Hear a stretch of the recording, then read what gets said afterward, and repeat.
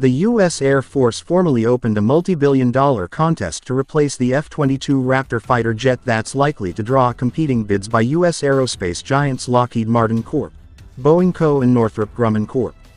The service issued a request for proposals on Thursday for the full-scale development phase of the Next-Generation Air Dominance Manned Fighter, or NGAD, that's intended to fly in tandem with drones that are being developed in a separate program. The service intends to award a development contract in 2024 with the new fighter entering service in the 2030s.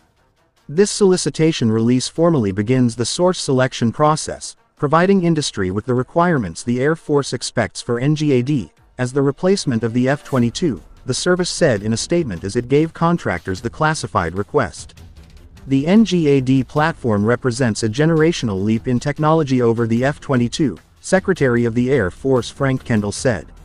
The Air Force is asking Congress in its fiscal 2024 budget request to retire 32 of the older, so-called Block 20 F-22s that are no longer deemed combat capable and shift the money it's taking to maintain them into the new fighter program.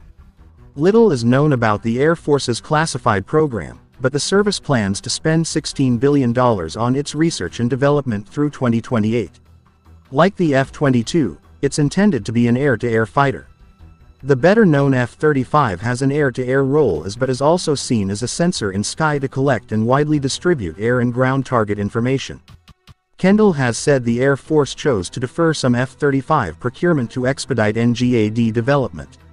Kendall has also said NGAD will cost several hundreds of millions per aircraft.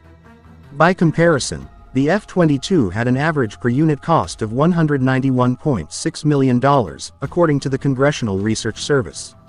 Lockheed Martin's F-22 had a rocky development and made its debut in warfare only in February 2015, more than 9 years after it was deemed combat-ready.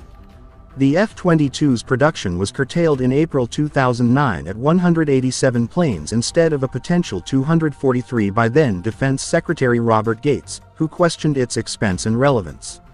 While the F-22 boasts stealth capabilities and a supersonic cruise speed, the plane was developed before the military's all-in bet on drones as an extension of U.S. power. Air-to-air capabilities also are in the forefront of U.S. thinking again in an era of sharpening tensions with potential adversaries China and Russia, after decades of lower-level conflicts with irregular forces.